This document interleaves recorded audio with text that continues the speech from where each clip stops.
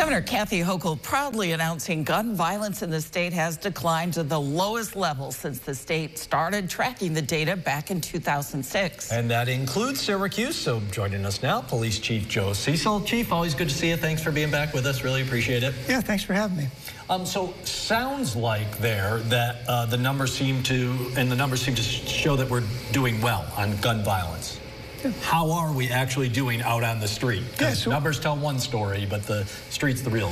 Yeah, well, so we're down in every category, and those numbers are real. The biggest one being 37% down in individuals shot and either killed or injured. So as I always say, you know, we don't take that as a number. We know it's fewer people, fewer families standing around either a hospital bed or a coffin. So it's a big number for us. What do you attribute the decline to? It's just great police work and detective work. You know, we are blessed right now in the police department with having a lot of young, energetic, proactive officers on the street and seasoned officers as detectives inside. So not only are we getting more guns off the street, but the detectives are taking down more drug houses where we get guns and there's gun violence. And our detectives homicide squad is reaching right into the high 90s right now, and we'll probably get another 100% closure when the rest of the country hovers around 54%. But all those things come into play when you're talking about reducing gun violence. Younger officers being proactive, seasoned officers following up and investigating and closing out cases. 100% closure, that is quite impressive. Yeah, that's pretty Let's good. talk about the investigation up on the Hill. An SU fraternity suspended for what the chancellor has called repugnant conduct in a video that circulated on social media. The Department of Public Safety at SU investigating. Syracuse police also brought in. What role will SPD play? So, as you know, we have a very good relationship with SU DPS. Chief Stone has a great crew up there, and I can say that because many of the people working up there are ex-SPD officers. So they notified us early on, but they're more than capable and competent of taking this investigation on. So our role is pretty minimal. They just let us know about it. They said we'd get back to you if it gets to a certain level where we think we need your help. But right now, they're the lead on that investigation, and it seems to be going well. Can hazing rise to a criminal charge? 100%, it can. What, an assault? What do you look at? Sure, it would be, there's both a misdemeanor and a felony, hazing, so it could rise to even a felony level, depending on what they do to the individual. And Chief, is that more where you come in on the investigation? I mean, DPS can't really file criminal charges, right? Is that where they kind of work with you on what we can and should be doing here? Typically, they'll contact us. Well, they contact us to let us know about things. Sure. But yeah, certainly if it reaches to the felony level, they're going to let us know. They can make misdemeanor arrests, but they would probably if it leads toward criminal charges, they will probably allow us to make the arrest. But right now they have the lead. Okay. And I know they've been interviewing witnesses and things like that. Chief, this week Common Council ended up pulling a vote, technically. They didn't reject it. They pulled a vote on an $825,000 settlement from that deadly police shooting, the Father's Day riot, almost 10 years ago. I think it was 2016. At the time, Officer Francimone was hailed as a hero by the DA and others. She was alone in that mob. It could still get approved. Either way, how do you feel about the city actually willing to settle in this case? Yes, it's a great question, Jeff. Listen, I've been on, as you know, 4 decades. If I stayed on 4 more decades, which I'm not, I would still say it was one of the most heroic, brave, life-saving events that I've ever witnessed on camera. You have 200+ people running away from gunfire. You have one sole officer who was fairly fresh out of the academy running toward the gunfire. No less than 4 guns were being fired around her, and she went in there to save lives, and she saved lives. The settlement has less to do with her bravery, how heroic she was, whether she was right or wrong. It has more to do with the amount of time that's gone by, as you mentioned. 8 years, 9 years. Some of the testimony has been recanted. Some folks are unwilling to testify now. So things have changed dynamically in the case itself.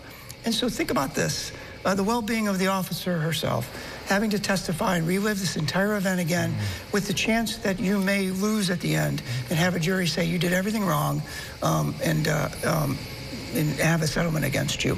That's what they took into account. Not right or wrong, not bravery, not heroic. We concede that, and I'll say it until I walk out the door how brave it was. It's whether or not they can win the case. Oh, so that puts a different, in a different context. Yes. So you wouldn't be opposed if the council decided to settle? based on what you just shared with us. I agree with the settlement, if that's what you're saying. I agree that we need to settle on this one because of those facts. If we're going to put her through this whole event, not to mention other officers, with the potential, and it seems to be a high potential that we can lose at the end, then a settlement is a better outcome. It doesn't say she did anything wrong. She doesn't have to testify and relive it. I know it's a substantial amount of money. Right. The reason people are struggling with it is because it was so heroic. Yeah. It was so brave. You're right. And they're saying, how can we possibly settle on this one?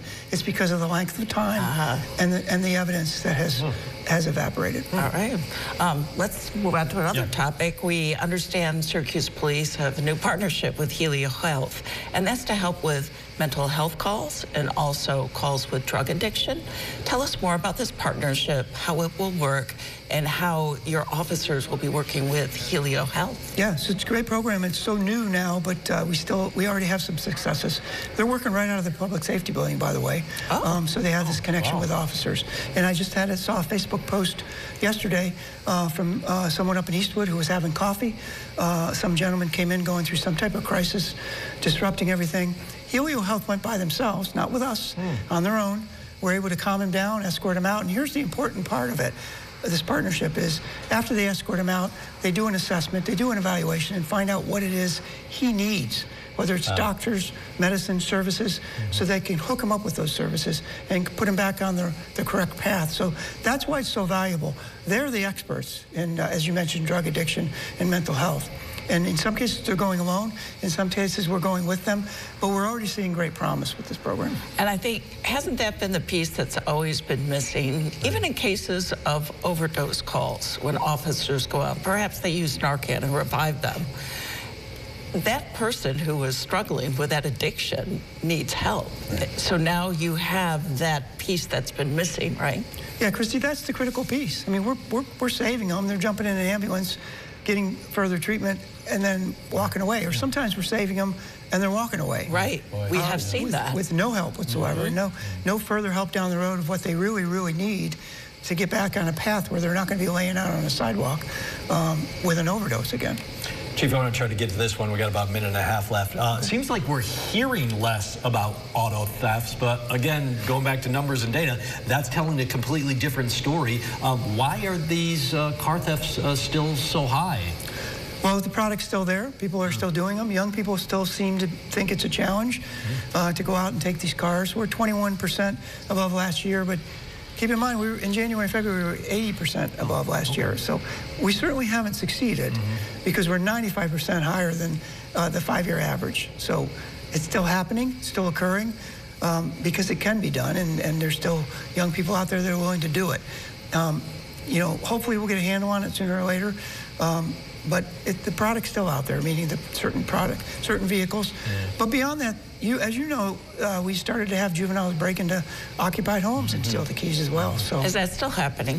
We haven't seen too many of those in the last couple of weeks. Right. So in the last couple of weeks, it's mostly been the Hyundai, Kia thefts, and people still need to get those free wheel locks, right? You have them at the PSP. We do. We do. And keep in mind, the next component that will come into play is cold weather, with people leaving their cars running. True. So, yeah. There we go. Okay. Yeah. All right. Don't do it. Chief Cecile, always great to catch up with you on a variety of topics. We really appreciate it very much. Thanks for being with us. Thank you, Chief.